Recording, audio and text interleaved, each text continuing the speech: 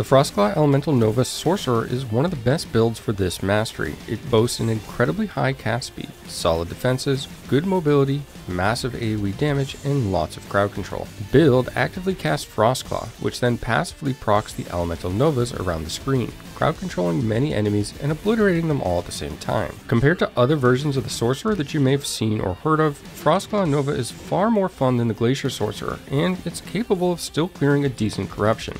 Void Mage is a bust after about 150 corruption or the first time you meet a Panther mob. Cast on crit or meteor type builds leave you out of mana, running around like a chicken with its head cut off, unable to teleport or even use Flame Ward. Out of all the available Sorcerer builds at the current time, this is the best combination of clearing corruption and bringing you enjoyment while you play the game. Let's start by looking at two nodes within Frostclaw. The first one is Celestial Conflux, and this gives you a 42% chance to cast Elemental Nova when Frostclaw reaches the target. This is a very high percentage chance on cast. If you're worried that 42% chance isn't enough, well, the screen gets bombarded by these Elemental Nova explosions, so 42% chance is enough, and the higher the cast speed, the more these you'll get, and look at the ward generation we have just from standing here.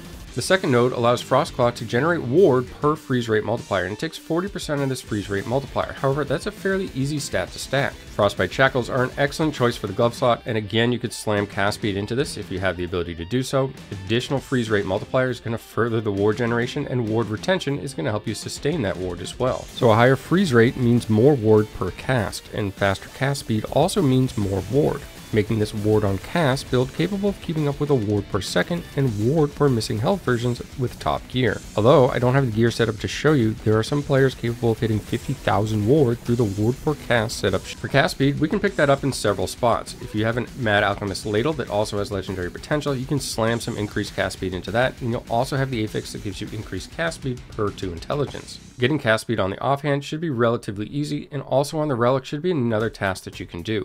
It's more important that you find the right base types for these particular slots, since this stat should be so accessible. In the relic, look for an Elder Eye. This is going to give you increased cold damage, chance to chill, and freeze rate multiplier, again furthering the ward that this build will have. For the offhand, look for either of the offhands that have access to spell critical strike chance. What you can see here is when I have this equipped, I have about an 81% chance to crit. Without it, it goes down to 35, so that base critical strike percent chance is then modified through everything else, giving you a dramatic boost to your crit. Flame Rush is our traversal skill, but we'll also use that to cast Static Orb, and the reason we want to cast Static Orb is in order to proc Lightning Aegis. For an 8-second duration, we get 50% increased lightning damage, which will benefit the Nova, but more importantly, we take 25% reduced damage. Pair that with Crest of Unity that allows you to take 17% less damage from ignited, shocked, or chilled enemies, and the Rune Master passive, Spear of Protection, that allows you to take 8% less damage as well, and boost your health at the same time, and you have an overall very tanky character. If you want to alter this into a Rune Master version, I would recommend taking the note here in order to pick up the cast with Runic Invocation. You can then drop Flame Ward from the specialization, and use that for Runic Invocation, and boom, you've got a Rune Master build for this as well. You can leave Elemental Nova on the bar. This has a 0 mana cost, so if for any reason you run out of mana or simply don't have the sustain on your current gear setup, then you can always use Elemental Nova in order to continue to deal some damage and generate some ward as well. Bear in mind that Flame Rush is different than Teleport. You actually need to hold this button down and release it when you get to your destination, as opposed to Teleport, which you simply just click. An unspecialized Snap Freeze is just for emergencies. This allows you to freeze enemies that might be too close, or if you just need an extra second in order to start spamming your skills. In its simplest form, you'll simply hold down Frostclaw, and you can essentially face tank damage like this because you'll always be generating ward provided you're casting. So this is the easiest way you can play. Now, of course, we want to make this a little bit more efficient. You'll hold down the button to Flame Rush, and that'll allow you to travel quickly to your destination using your Frostclaw. Again, if your mana happens to get low, you can always use the Elemental Nova and use this to regen some mana, in which case you can then start using Frostclaw again. You've got Flame Ward here, and Flame Ward through the specialization tree also has the ability to proc when stunned. However, you've got 2 charges, so you can use one of those for additional ward and just allow you to increase your defensive as well, as that'll support your character by adding some armor and additional ward per second while it's active. Flame Rush, a very good skill, and you can use that to zip around, or you can use it defensively to avoid attacks. A lot of people are more familiar with Teleport, so make sure that you get comfortable holding the button down. As you can see, the cooldown is fairly quick as well, allowing you to just kind of quickly zip from pack to pack. Now, I've been clearing a lot of these enemies out, but the real strength of this build really lies in its tankiness, allowing you to quickly get to the objective and simply just start nuking everything down once you're there. That wasn't really what we did in this particular Echo because I wanted to show the skills off, but you can zip around the map just going straight to the objective, casting Frostclaw when needed in order to sustain your ward, and then just clearing out the objective and running maps as fast as possible. Ones like this where you have a lot of fodder running around, you can always switch to the Nova, and that'll just help you kind of directly cast the Nova on everything that's coming your way.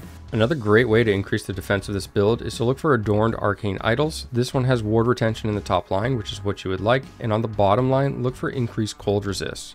Remember that increasing your cold resist, as per the bottom affix on the Frostbite Shackles, will also increase your ward retention. You can actually stack your cold resist over 300%, and that will help you massively improve the amount of ward that you have. Snowdrift is another great choice for your gear, and the reason for that is you get additional cold penetration with Frostbite per 10 freeze rate, and we're stacking our freeze rate multiplier. Since Frostbite Shackles also apply Frostbite, this just gives us two sources in which we can apply some damage over time, which will also add up given the fast attack speed. The remainder of the slots and the idols can be used to cap your resists out, and you will have a little bit of difficulty doing this when you likely first convert to the build. However, over time this will be a lot easier, and you can fine tune your blessings as well. Pick up intelligence and spell damage. This will help scale the damage of your offensive attacks, whether that be the Elemental Nova or the Frostclaw, and overall you'll be using these for resist values as well, as you'll see you basically have resist on almost every piece.